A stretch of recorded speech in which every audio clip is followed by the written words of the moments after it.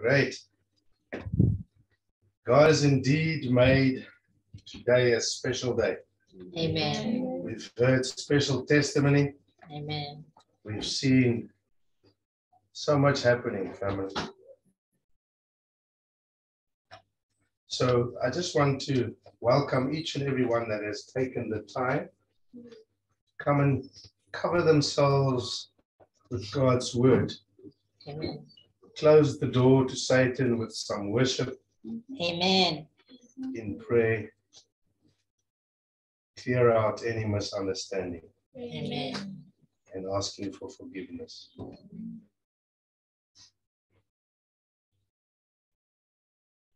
Mom Veronica started something last week.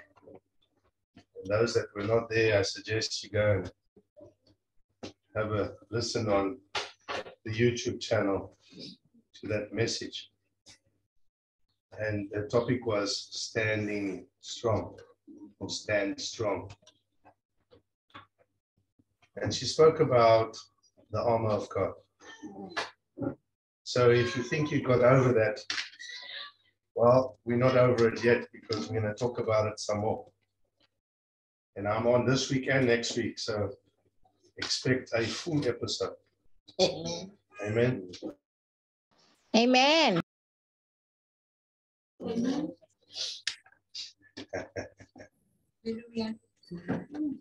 Let me just get rid of the noises. Give me a second. All right, I think that will be better now. Let's get the word of God in front of us. Let's just close our eyes for a moment. Let's just ask God to take control. Father, I just thank you today that I've been chosen to deliver your word. Father, I thank you that your word is so powerful. Your word gives us direction. Your word gives us support. Your word heals us, Father. And your word is everything to us. We thank you. We give you the glory and honor. And I just ask that you will move me out the way and let it be all of you and none of me that brings your message to everybody. I thank you, Jesus. Amen. So for everybody that will ever listen to this message, I pray that God will sow a seed where it will grow exponentially. Amen. Amen. So today I'm going to talk about how to wear the armor.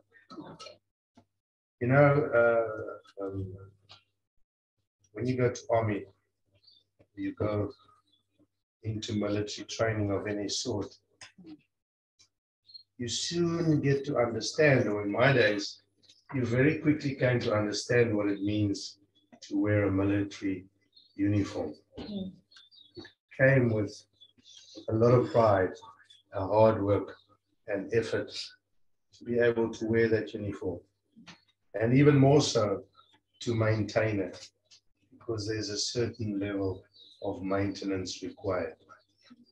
And you would think that when you're still a young soldier that what they are doing are ridiculous. But it's not. You know, when I joined, we had to iron 3 lines on the back of our shoulders between the two shoulders.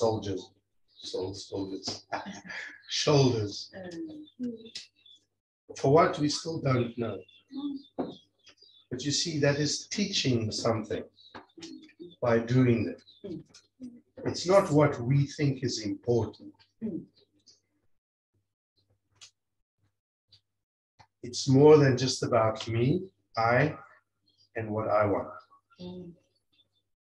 It's about discipline and what others see in you by the way that you maintain yourself.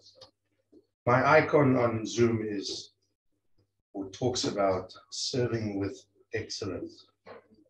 And I really strive to get people to understand that if you're going to serve anyway as a child of God, it has to be done above and beyond your expectation. Amen. So how do we wear the armor? Let me just make sure that you understand that you're not putting on a uniform. it's not about the wearing of the uniform, but about how we approach God's kingdom, wearing the tools that He has given us to work with. You see, and I suggest open your Bibles in the book of Ephesians, because we're going to spend a little bit of time there. And I suggest that for the next 6 weeks at least, you study the book of Ephesians.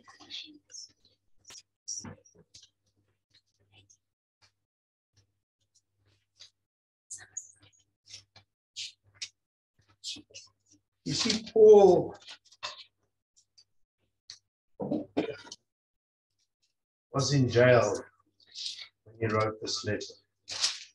And whilst writing this letter, many of the things around you influence you.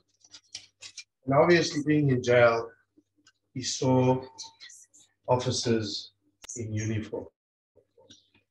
And he took that and he applied it to the way a Christian needs to live their lives. What we have to focus on here is in this analogy that he painted, is the sense of urgency in his tone, making a call to action for all believers, both in his day and today and into tomorrow.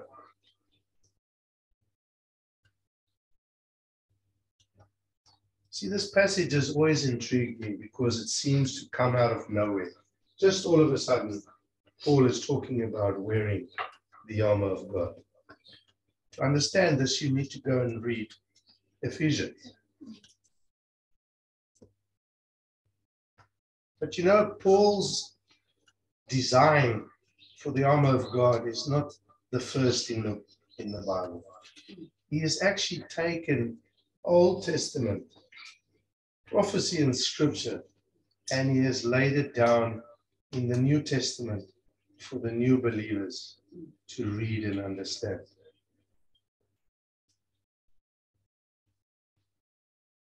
You see, the portrayal of the soldier has taught me practical ways of guarding my faith and resisting the enemy.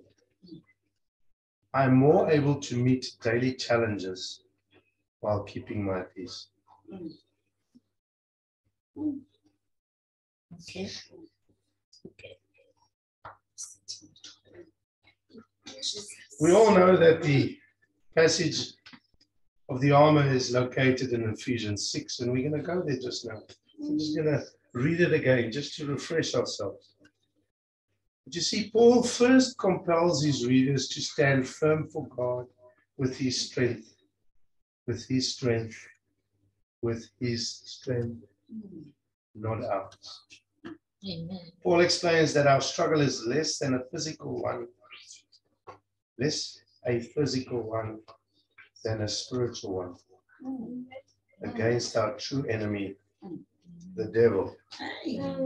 So right now, I want to make a statement. And I want you to not forget that statement I've made, because it's very important. Maybe it's a bit profound, but I don't know. It says God operates in the spirit and Satan in the flesh. Let me say that again. God operates in the spirit and Satan in the flesh. So, Bishop, what are you saying? We'll get there. Don't worry. Just remember what I said there. Paul begins to list the individual pieces of armor and the use of each in the battle a Christian must face. He ends the section with a reminder to pray. It's amazing how everything ends in prayer. Starts and ends in prayer. And he requests that the churches will lift up his need to be bold as he speaks out for God. As Christians, we need to become bold. Amen. We want to hide in the dark corner and watch. Christian life is not about watching. It's about doing. It's about fighting the battle. Because you're not fighting on your own. So the armor of God scripture, Ephesians 6 verses 13 to 20. Let's quickly read it. Therefore, big word, therefore, put on the full armor of God so that when the day of evil comes, you may be able to stand your ground, and after you have done everything, to stand. Stand firm then, with the belt of truth buckled around your waist, the breastplate of righteousness in place, and with your feet fitted with the readiness that comes from the gospel of peace. In addition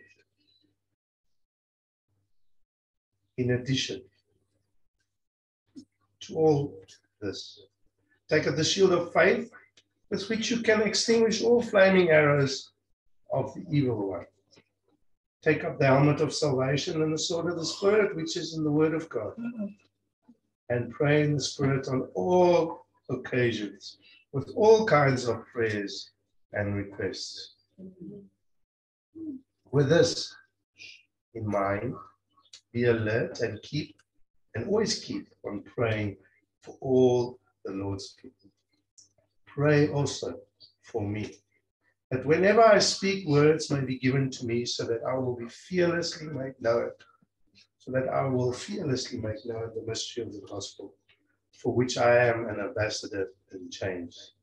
Pray that I may declare it fearlessly as I should. Amen. I thank God for his word. May it penetrate deeply in your heart today. So what is the purpose of God's armor? You see, Paul starts, and this is why we need to read the book of Ephesians. Paul starts with a greeting and praise for God's blessing to believers. The next 3 chapters are quick, but a compelling reminder of what believers have received through Christ and the heritage they share.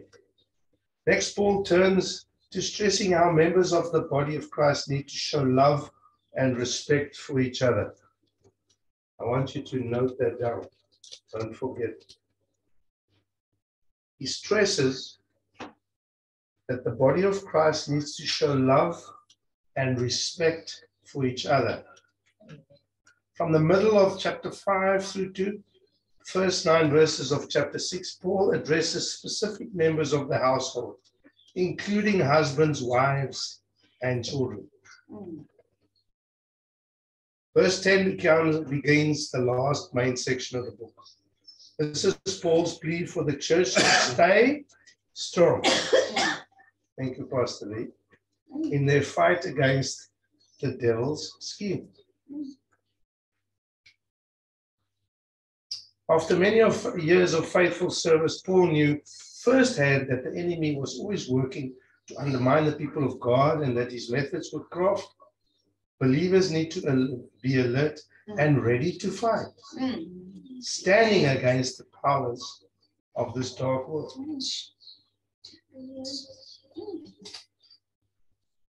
While we're sleeping, darkness is busy crafting your downfall, your disaster, your pain, your mishap, your challenge for the next day.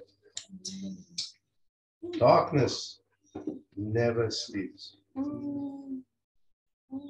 Darkness never takes off the day. Amen. Amen.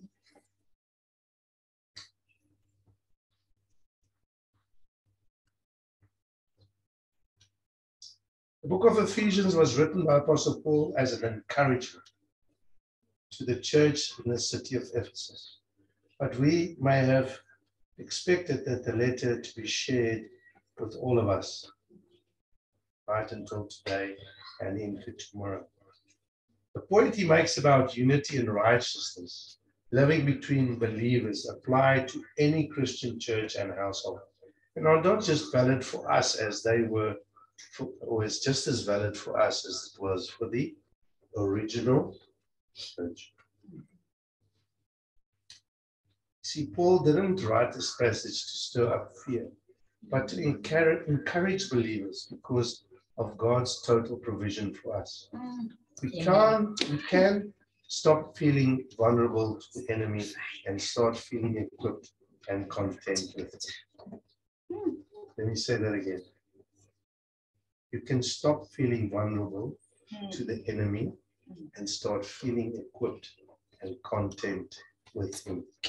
Amen. Amen. Hallelujah. One of the devil's favorite weapons is lies. And lies start at a very young age. Cunningness is one of the main factors to lies. It was just a little lie. I just bent the truth a little bit. I didn't want to tell you because I was scared that may cause a problem. Stealing 1 rand or stealing R1 million has the same value in God's book. It's not the amount, it's the act. A little white lie or a big nasty lie, they all have the same result.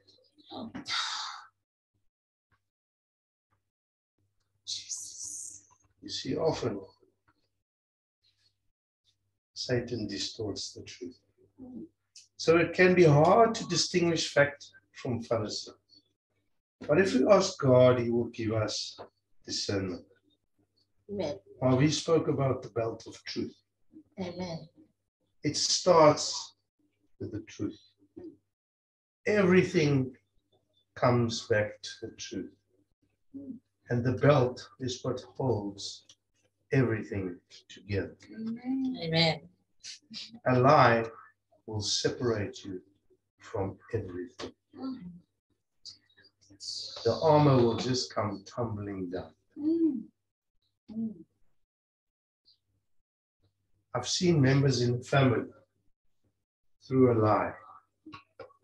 Suddenly we don't see them in church anymore.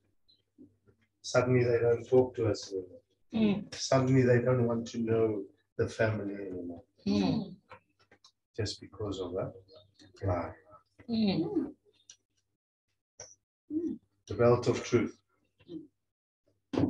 Satan also tries to undermine our self-worth and question our place with God. Well,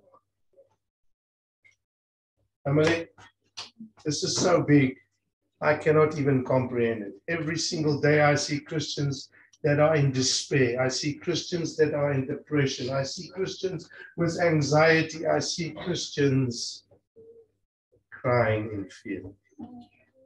But why? Yes, we're not bulletproof. Not even I am bulletproof. Although I tell my wife, I'm bulletproof. But Satan is continually stabbing at you and telling you you are worthless. Every time you make a mistake, Satan is working on you. He wants to take you down. We're not allowed to allow Satan to take us down because the man that's standing behind us, which is not a man, but a God, is far bigger than any challenge or fear that you may encounter. Amen. And only if we are really in his presence if we are really studying his word and getting to know him and praying every day, there is nothing that Satan can do under your feet because Jesus told you so. Amen. The breastplate of righteousness. Amen. Anyone who struggles with self-esteem can fall prey to Satan's tactics. But when we listen, when we hear our Heavenly Father remind us of his unconditional love and our position in Christ, there is nothing Satan can do. There is nothing Satan can do in my house. Thank you, Lord. Thank you, Lord. No matter what my circumstance, Satan does not have his foot anywhere near my street. Jesus. Yeah. Hey. Glory. Our position in Christ carries far more power Amen. than any challenge Satan. The enemy wants to keep the people of God quiet. Yeah? True.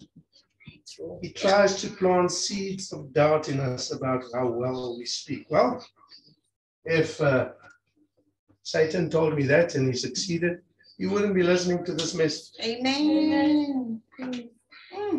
Because I was never the greatest speaker. In fact, when it was time for an oral exam, I would bunk school.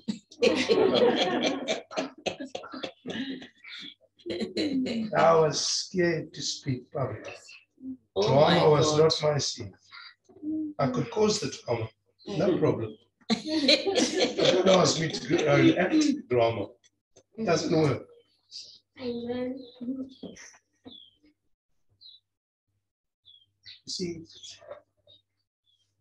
you will keep quiet because you are not confident. Why are you not confident? Because you are not firmly planted in his word every day, reading, praying, meditating.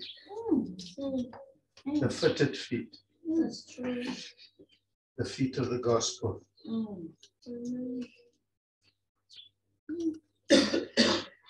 But if we pray, God will provide the strength and boldness. We need to give our testimonies. Wonderful testimonies we have. Don't we just feel uplifted? I just saw people's eyes sparkle when Brother Tati said, I got the job. Oh my. Oh my. I just see Brother Sandile smiling quietly from the East Coast to the West Coast. Amen.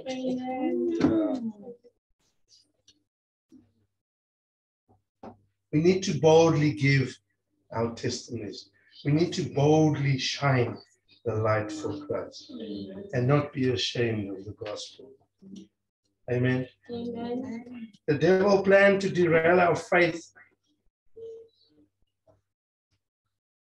He can include using situations, even other people.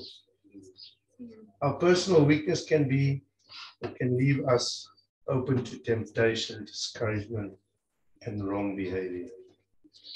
But when we admit our need for his help, when we admit that we need help, God will make us tougher. He will cover us in the shield of faith. Amen. The struggle with Satan often starts in our thought life. Any faulty ideas, anxieties, or fears we may be holding onto can be amplified and used against us. Hence the scripture, keep your thoughts captive. Thank you.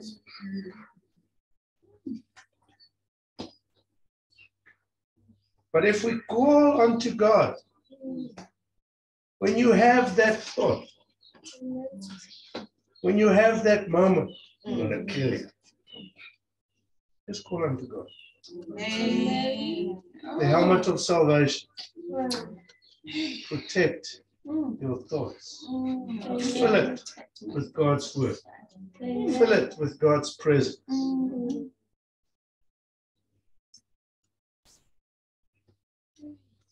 God will renew us so our eyes and minds will stay focused on Him throughout the day. The enemy hopes to neutralize the power we have through Christ. He aims to confuse, intimidate, or scare us, hoping we will forget God's word. But if we seek Him,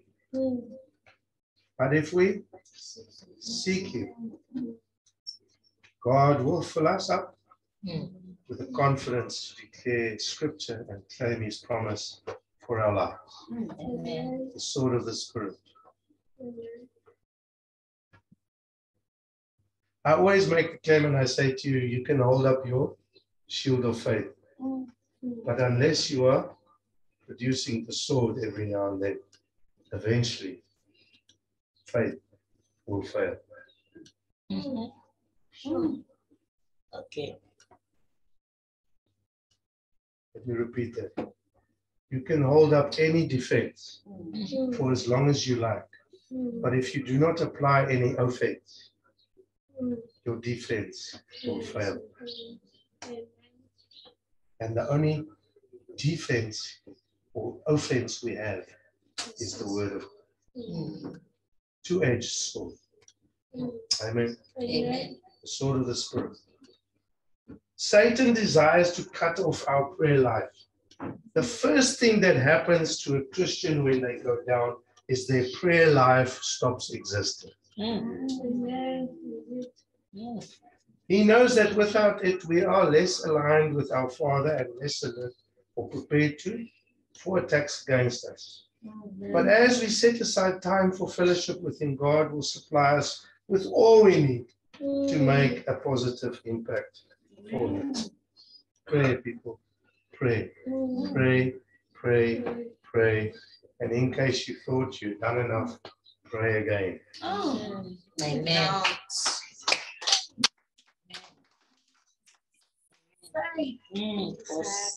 For our struggle is not against flesh and blood, but against the rulers, against the authorities, against the powers of this dark world, and against the spiritual forces of evil in the heavenly realms.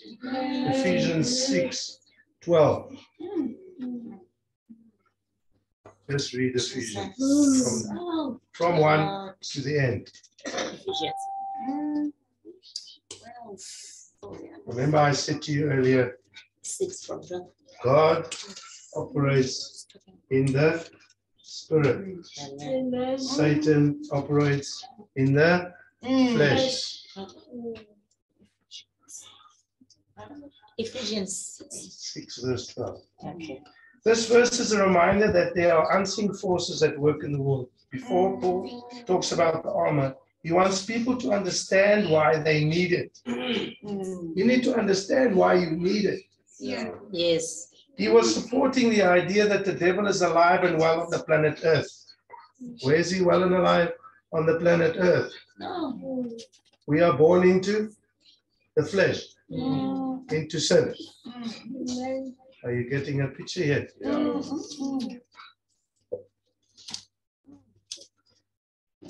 And will take away, or will take every opportunity to attack us.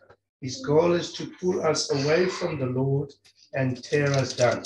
How? By the sins of our flesh. How do we protect ourselves? In the Spirit. There's nothing you can do to protect your flesh from Satan. He is inborn there. You are born into sin. Your flesh will always yearn for a little goodness on the side. Your spirit man, which is activated the day you give your life to Christ, needs to grow and become strong to take control of Mr. Flesh and Mr. Soul. Amen.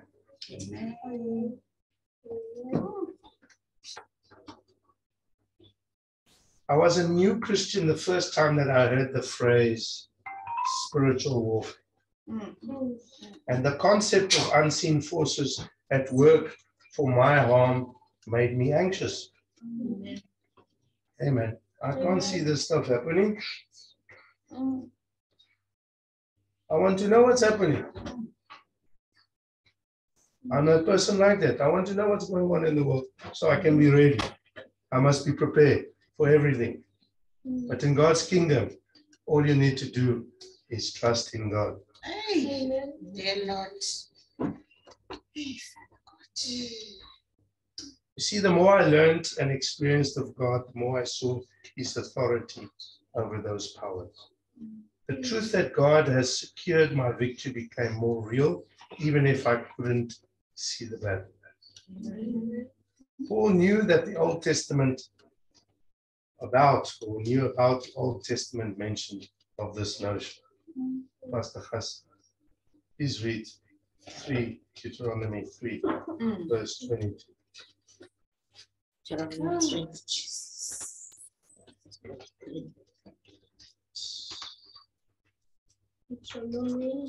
3, verse 22. 3, verse 22. It reads as follows. Do not be afraid of the nations there, for the Lord your God will fight for you. Amen. That is let me just read from Amen. Amen. Do not be afraid of them. Do not be afraid of them. Who? The enemy. Amen. Amen. The Lord your God himself will fight for you. Amen. Deuteronomy 3:22. Now please, if you trust in God like you should, what is it that you are concerned about? Hey, dear Lord. What is it that you are afraid of? When the servant of man, or the servant of the man of God got up and went out early the next morning, an army with horses and chariots had surrounded the city. Oh no, my Lord, what shall we do? The servant asked. Don't be afraid, the prophet answered. What is it that the prophet knows? What is it that the child of God that's embedded in God's word, prayer, meditation, and understanding knows that the normal person does not know? He says, do not be afraid, the prophet answered. Those who are with us are more than those who are with them. Amen. And Elisha prayed, Amen. open his eyes, Lord, so that he may see. Then the Lord opened the servant's eyes, and he looked, and he saw hills full of horses and chariots of fire all around Elisha. As the enemy came down toward him, Elisha prayed to the Lord, strike this army with blindness. Amen. So he struck them with blindness, and as Elisha had asked. That's 2 Kings 6, verses 15 to 18. It's on that little picture I shared on the WhatsApp group. If anything that we spoke about this morning, it all is about trusting and believing that that God has given us is real. When I pray to God, he will protect. When I pray to God, he will give. When I pray to God, he will make miracles happen. Amen. Thank you, Jesus. Unless you believe, the mountain will not move. And if it doesn't move, we will continue until it moves. Amen. Because only God knows when the time is right for the mountain to move. Jesus understood the devil's desire to steal, kill, and destroy us. During his early ministry, he waged war with our unseen enemy by teaching, expelling demons, and performing other miracles. Later on, he appointed his disciples to go out and do the same. The problem is, We become so focused with demons that we forget to worship God. It becomes a thing as of expelling a demon out of somebody that doesn't even have a demon. We need to continue to focus on that is good. We need to continue to focus on that is in the spirit, not in the flesh. Because the demon is in the flesh. Hence my statement. God operates in the spirit. Satan operates in the flesh.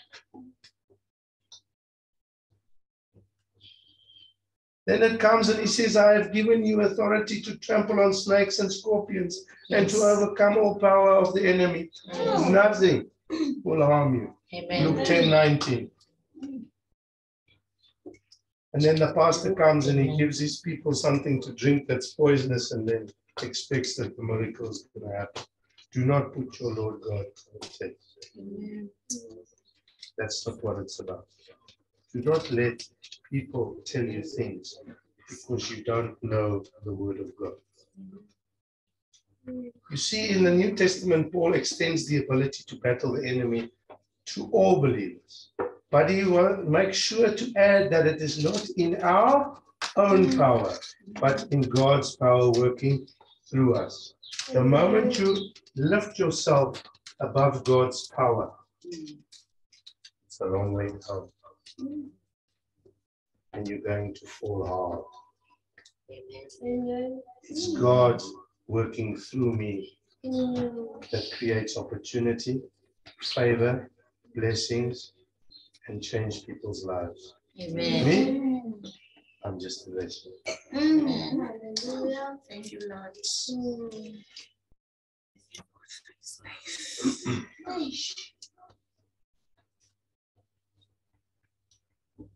Although we live in the world, we do not wage our war as the world does.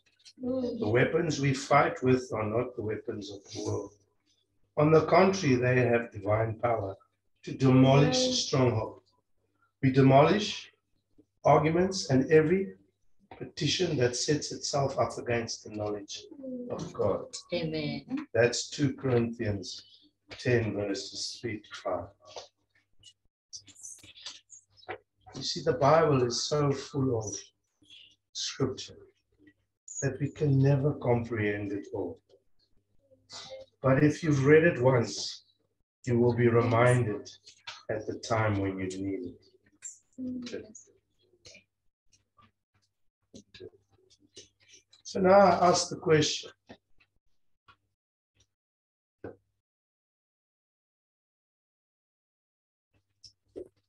Where was Paul inspired with the scripture in the Old Testament? Prophet Isaiah's words came, and in Isaiah, we read in Isaiah 11:5 the following.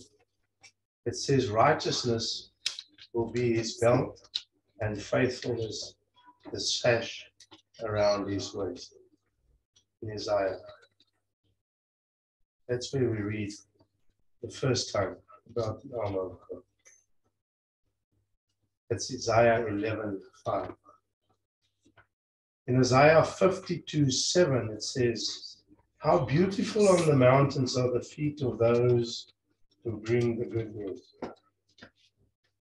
Amen. Amen. Isaiah 59:17 says, he put on the righteousness as his breastplate and the helmet of salvation on his head. He put on the garment of vengeance and wrapped himself in zeal as a cloak.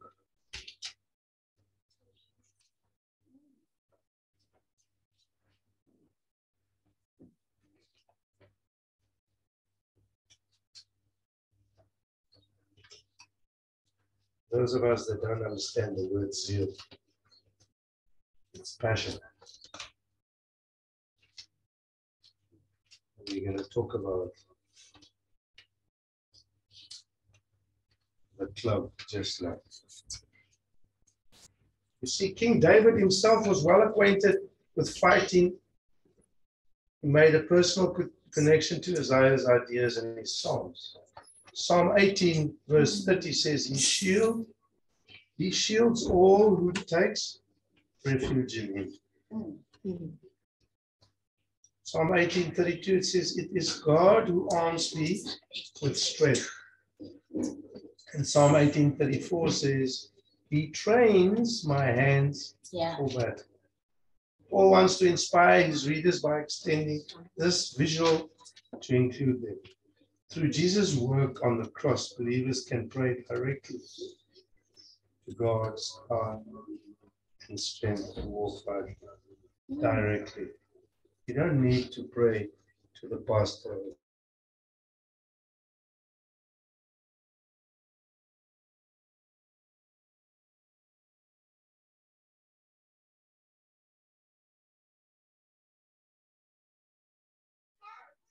You are muted, Bishop.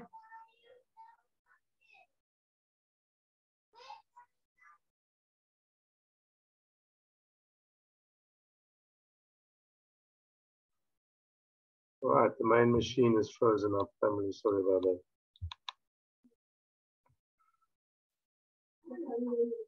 You can all hear me now?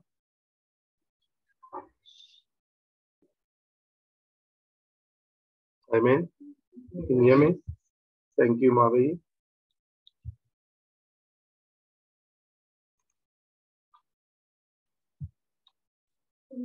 We can hear Bishop loud and clear. Right, so I'm not sure where you lost me, but I say I'll just start here. Paul wants to inspire his readers by expanding this visual to include them. Through Jesus, through Christ's work on the cross, believers can pray directly for God's power and strength to walk rightly. We don't need to use another medium. We don't need to use a priest or a pastor or a prophet or anybody else. You can ask God yourself for healing. Amen. You can ask God yourself for a miracle. Amen.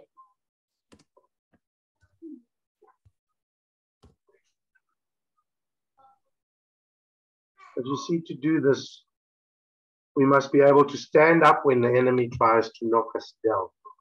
The battle is ultimately God's, but we have to actively part to play. Putting on the armor is the first step to being victorious.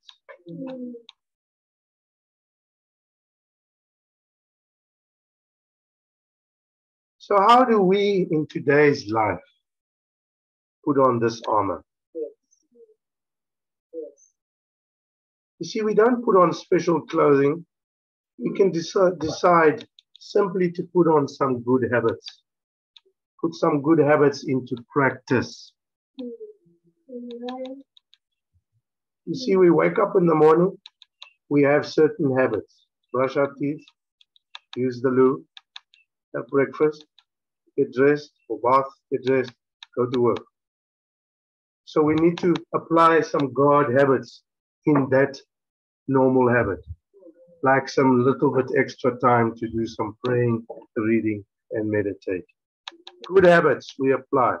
This will increase our discipline and insight, both important ones for God and for His warriors.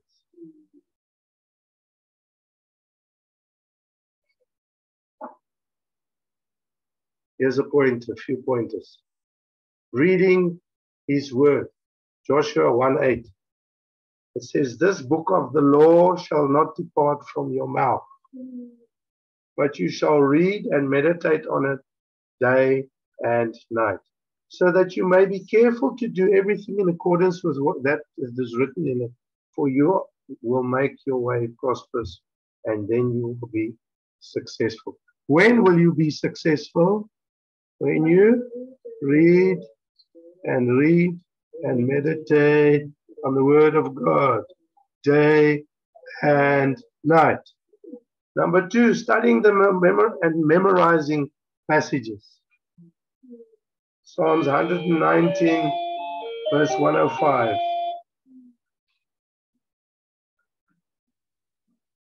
Studying and memorizing passages. Your word is a lamp unto my feet and a light unto my path. When you have a situation, you need a scripture. If you have a scripture, you need to remember that. Amen. Third one, praying. Praying. Psalm 145 verses 18. The Lord is near to all who call on him. To all who call on him in truth, without guilt.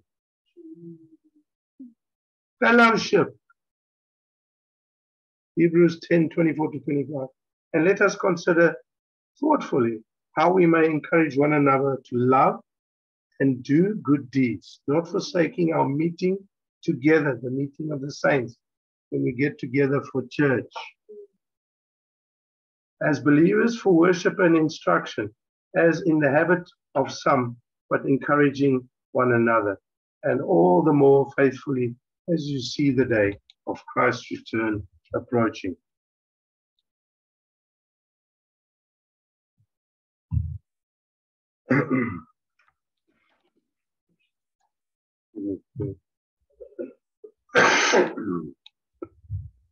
Sharing testimonies and truths. 1 Peter 3 verses 15. You see, it's not only us saying to you, share your testimony. 1 Peter 3:15 says, but in your heart set God apart as holy, acknowledging him, giving him first place in your lives as Lord. Always be ready to give a logical defense to anyone who asks you to account the hope and confidence assured. That by faith is within you. Yet do it with gentleness and respect. And then worship. Worship in all its forms keeps us turned towards God. How do you feel after you've worshipped God? Immediately, all troubles leave. All pain leaves. You can even be bedridden, but you will get up when you worship God in spirit and in truth. As we give regular time to acknowledge and celebrate Him, the enemy influences over us diminish. When you are down and you are in trouble, worship. Even if you sound like an old squawker on an old car, you know those old hooters, whatever they did. Remember that? Amen. Amen. Worship. Just give thanks. What did King David do when his son had died? He got up, got dressed, bathed, got dressed, ate, and went to worship. Our words will carry more of His authority. So in closing,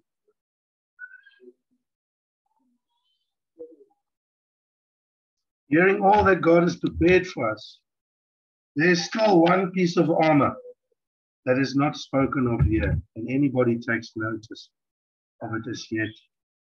But yet it's one of the most important pieces of armor.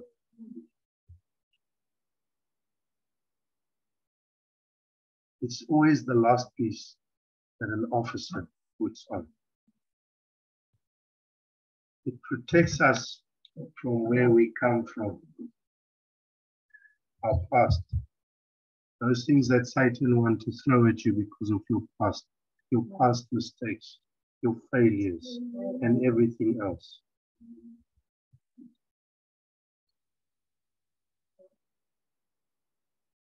It's that path that we have battled to get to where we are now. But the armor is not the same as the rest of the armor, as you can only gain it through application of your true walk in Christ. Engraving the armor in all of your life. See, only when you have worked hard in the military can you be promoted to an officer to wear a cloak. And that cloak is called the cloak of humility. You see, so in everything that we do, we need to wear the cloak of humility to be able to live our lives as Christians. So I'm just going to read this scripture today and I'm going to end it there. I'm going to leave you to ponder on that scripture. Don't forget to read Ephesians. It's Colossians 3 verses 12 to 15, Amplified. By the way, all the scripture today was from the Amplified. So as God's own people who are holy, let me repeat the scripture again, Colossians 3 verses 12 to 15. So as God's own chosen people who are holy, set apart, sanctified for his purpose, and well beloved by God himself, put on a heart of compassion, kindness, humility, gentleness, and patience, which has the power to endure whatever injustice and unpleasantness comes, with good temper, bearing graciously with one another, and willingly forgiving each other if one has a cause for complaint against another. Just as the Lord has forgiven you, so should you forgive. Beyond all things, put on and wrap yourself in unselfish love, which is the perfect bond of unity. For everything is bound together in agreement when each one seeks the best for others. Let the peace of Christ, the inner calm of one who walks daily with him, be the controlling factor in your hearts, deciding and setting questions that arise. To this peace, indeed, you were called as members in one body of believers, and be thankful to God always. We will continue next week on this train. Amen. So let's just pray together.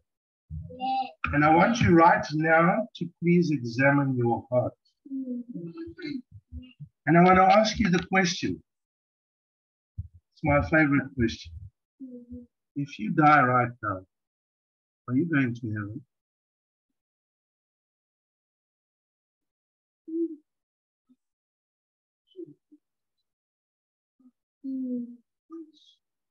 Are you sure that you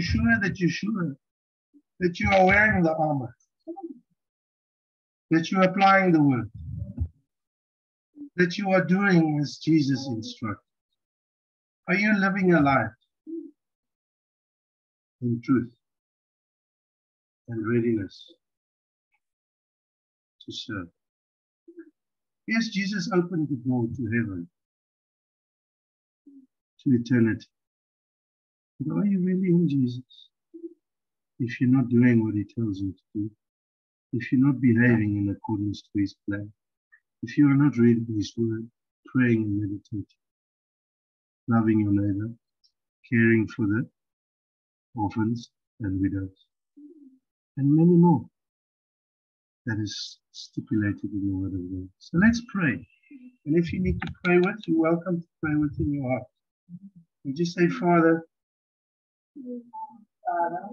we praise you for your protection from the evil one. His schemes are crafty